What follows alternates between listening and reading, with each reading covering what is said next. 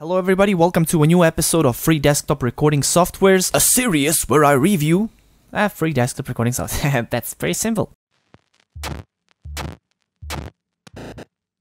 Let's take a look at ShareX.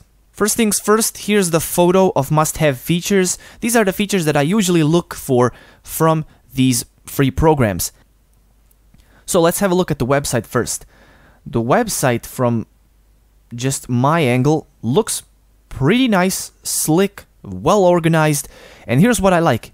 It simply shows you the program, also gives you a little description of the program. So screen capture, file sharing, productivity tool. You scroll down and it says, why ShareX? This is a good question. Why should I use this program? Well, it's free, it's open source, no advertisement, and it's lightweight. Then if you keep scrolling down, there is actually a list of options that come with it, and you will see once we start the program that these actually are in the program itself. If I click on download, you'll notice that the download is actually 7.1 megabytes, which is actually a very small program. It actually is lightweight, as they claim. Since this program doesn't have professional or free version, it simply has one version. There's no need to compare it. Let me show you the program and how it looks like.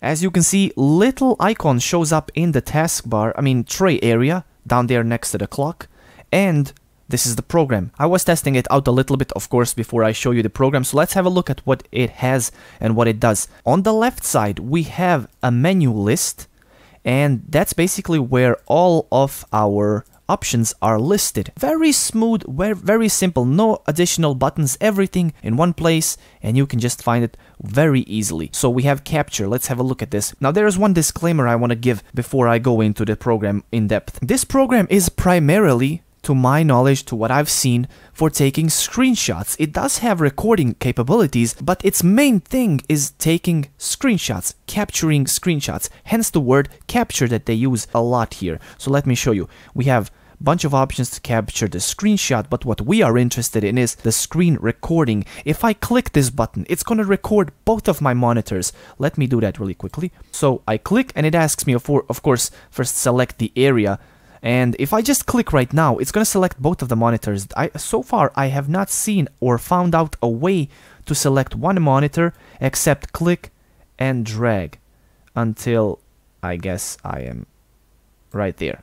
So now I'm recording actually one monitor, and this is how it looks like. There, what I can see is the green lines around it, around my window, or should I say desktop. To stop the recording, usually there should be a button at the bottom, but there isn't, so you have to right click on the icon and click stop. That's if you are, so that was the prompt that happens upon completion of whether it's a capture, whether it's a video recording, you hear the sound prompt. And usually if you, let me show you this really quickly. So if I go to capture, and I go to screen recording and I select a particular region, you'll notice that the buttons actually are at the bottom of the selected screen or selected portion that you want to record. Since I wanted to record my full desktop, the buttons were actually underneath the desktop, to say so I couldn't click those. There's stop, there's also abort button. There is no pause button, however. Another option is screen recording into a GIF, which I already did. It's fairly straightforward again. Click, drag, same thing. If you actually right click, it cancels the recording attempt, if you will. Anyhow, those are the only screen recording options. You also have an option to show cursor, and you can also do a screenshot delay, but we're not interested in screenshots. Moving on, we have a bunch of upload options. Then under workflow, we actually have two options, and those are start stop screen recording using custom region, and then start stop screen recording GIF using custom region, which essentially is the same thing as earlier.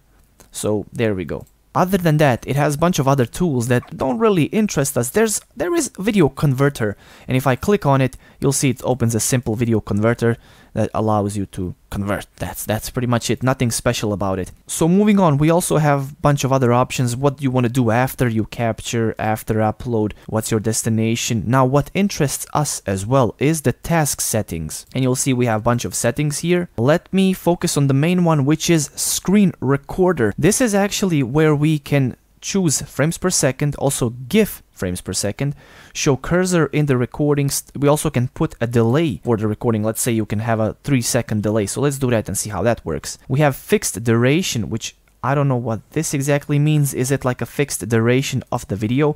Let's put 5 seconds and see if our recording is gonna stop at 5 seconds. We also have record using lossless encoding and then apply user encoding option. And we also have ask for confirmation when aborting. I'm not gonna do that. And those are the options we have here. There is one more button, which is screen recording options. This one opens up, it gives us a little bit more options, but that's about it. So let me show you. First things first, you need to install FFmpeg for this to work. And simply the first time you click the record button, it's gonna give you a prompt that asks you, do you want to download it and install it? But there is also a button here to do that manually. One thing that's interesting here, under sources, what I also like is how everything is organized simply into these little holders or outlines. See around there, like that's very nice organization. Under sources, we can actually select the video source and audio source, but I don't see an option to select desktop audio and microphone audio separately. I can only select microphone audio here. There is one more option, however, here. Install recorder devices. And this simply installs these options, which I don't know exactly what they are supposed to do, because this is the only change that I have seen upon installing these. I thought I was going to get extra options, but I didn't. So anyhow, you have this option, and then I'm going to select my microphone. That's about it. Moving on to codecs, we have a bunch of them. I use H.264 or X.264, which is I think, sort of a standard these days. Also under audio codec, AAC or MP3, I'm sure you've heard about these two before. Those are the usual ones. I like to use AAC. You'll also notice when I change the video codec, the tab switches. So if I select H.264, I can select constant rate factor, which I guess would affect the quality of the video. The lower amount, the better. 30 is default, so I'm going to leave it there. We have preset that I can select. This is you've seen this in the OBS. This also affects the quality, but also the performance of your computer upon recording. I think very fast is sort of just fine, and you'll see what exactly each option does if you just hover over. Anyhow, moving on, under AAC, I have the bitrate that I selected at 192. 128 is default, but I like to bump it up just a little bit. This is where I'm comfortable with the quality, and that's about it. Down here at the bottom of the window, we have a couple of options for commands and shit, which I'm not a programmer, so I don't know about it. Just gonna skip these. And that's about it.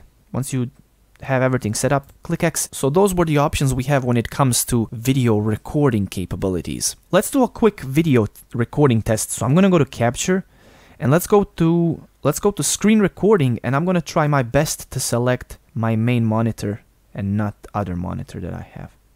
So there we go. Let's see if there's gonna be delay. So it's still, and there we go. Now it started to record. There was no countdown. Let's see if it's gonna stop after 5 seconds. And it does. So it actually did what it was supposed to do. There was no countdown before the recording started, but I was able to see the yellow circle in my tray area, and then it turned red after 3 seconds. But it would be better if there was a countdown, however. Upon the completion of the recording, let's click and open up the video. It's gonna open up in my default. And there we go. Now it started to record. There was no countdown. Let's see if it's gonna stop. And there you go. That's the recording. One thing that I am noticing with the recording, watch this. So this is the recording. Let's quickly jump back to my desktop. What I'm seeing is there is just a slight color discoloration, just slight discoloration, but it's so tiny, and there's just a tiny bit of quality loss, I think. Just very, very tiny quality loss. You can pay attention to the text, especially the small text where it says capture, and you'll see how it becomes a little bit sharper once I go back to the desktop. First impressions, program is very slick, very well organized. There is nothing that goes against common sense, which is what I like. However, when it comes to video recording options, it lacks a bunch of them. One thing that I just want to point this out.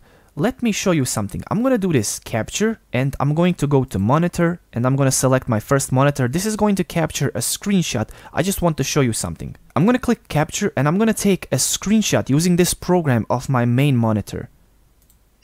So there we go. The program just took a screenshot. Watch this. Don't blink. So I'm going to open up this screenshot.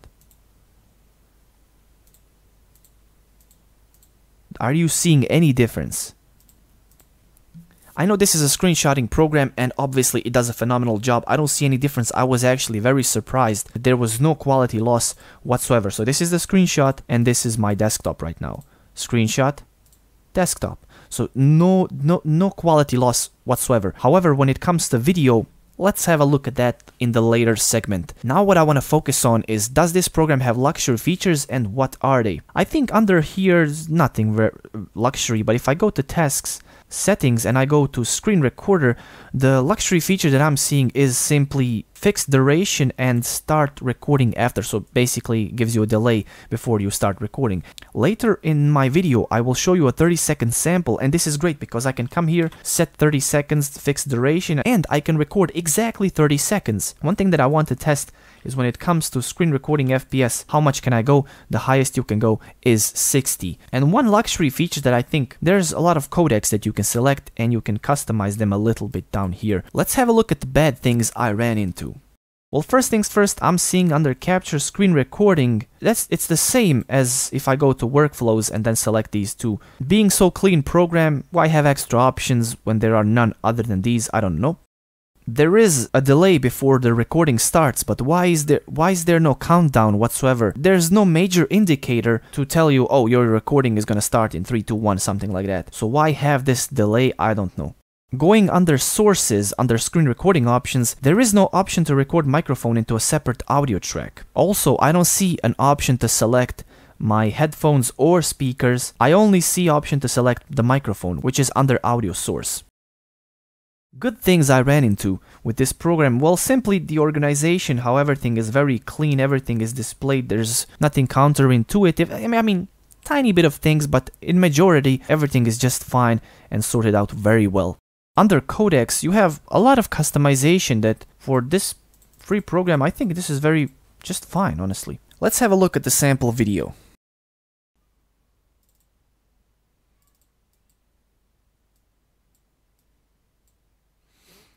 So there we go. Just trying to test it out, to record. I don't know how it's supposed to record exactly 30 seconds. I'm gonna talk a little bit and I have the music playing. Let's see if it's gonna record the music as well. So that's about testing this recorder. And not much to say really, just looking. There's no impact really. I don't feel any impact. So here I have a sample video that I recorded and I just want to review it really quickly. Let's have a look. So there we go. Just trying to test it out, to record. As you can see, there is no lag whatsoever.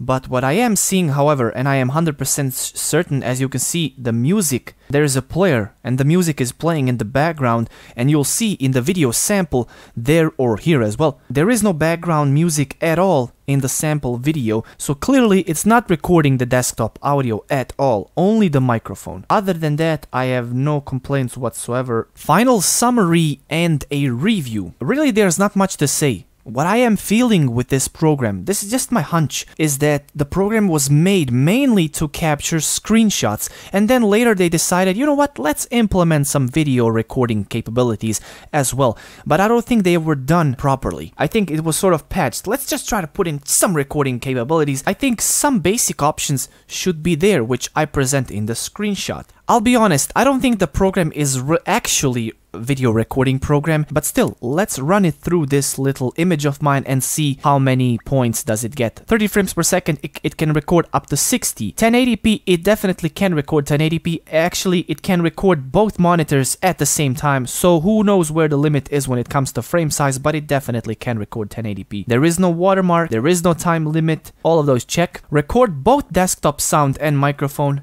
That's an X. Next, record microphone into a separate audio track. There's no option to do that. Record mouse. You can actually untick if you want your mouse to be recorded or not. Record a webcam. Under sources, I'm sure you could be able to select your webcam and record it solo, but there is no option to actually put the webcam on the recording itself. I'm gonna say the option is partially there, I guess. There is no pause button, and also save the common video and audio formats. I think it can only record to MP4, and that is about it. So what's my final grade for this program? Not gonna tell you. No, you should know the drill by now. So check out the comments, check out the description, and there's actually a document there that you can open up and you'll see all the grades, all the reviews, everything that I have done so far. So check it out. There's a bunch of information there, and that's gonna be it. I'm gonna ask you to leave your comments below, share some feedback with me. Also, feel free to rate the video. Consider doing those things, and thank you so much for tuning into this one. I'll catch you in the next video. Peace out. Always do it on my own, so I gotta get through it. And the only thing I know is to love what I'm doing. Never give up, never slow, till I finally prove it. Never listen to the no's, I just wanna keep moving. Keep my head up when I act, head up, that's a fact. Never looking